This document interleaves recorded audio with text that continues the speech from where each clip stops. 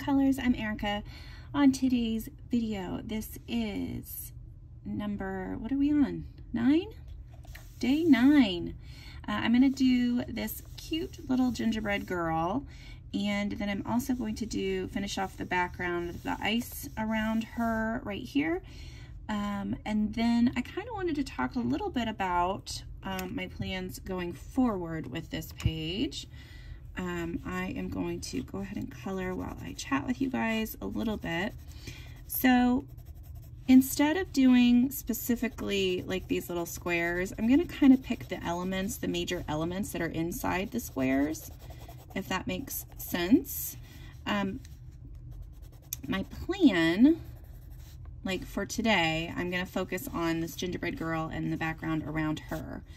And then when I get down here, this guy, so the next month will be, I'm going to scoot the page over. So next day, not next month, next day will be this one. And then, so this will be 10. These guys will be 11.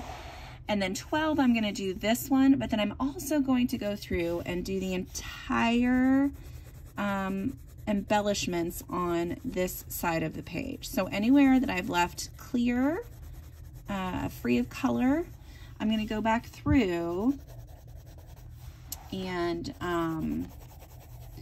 add in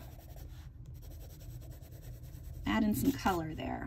So because my plan for this guy, I'm going to color all of him on the 22nd. So it just seems to be, I don't know, it just makes more sense to me. Instead of coloring half of an object or half of an item, I get to do the whole thing at once. So yeah, so that's basically all I really wanted to talk about. I hope you guys have been enjoying this. I have been loving coloring it. It's been so fun, and I'm really liking the way it looks, and I can't wait to add my fun embellishments to this because I think it's just going to make it, look so cool. All right, so I'm going to go ahead and get to work, and I will talk to you guys again tomorrow. Bye, take care.